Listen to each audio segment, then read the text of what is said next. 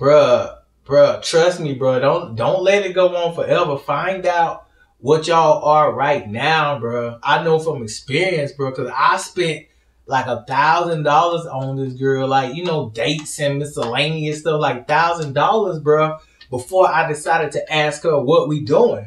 You know what I'm saying? Because I thought, you know what I'm saying, the way we was kicking it, I thought it was like me and her, we was finna be in a relationship and stuff, bruh. But then when I finally asked her, she was like, oh, we just friends. I was like, just friends? And then on top of that, she was talking to somebody else, bro. I don't know when he had time to be there because I was already there.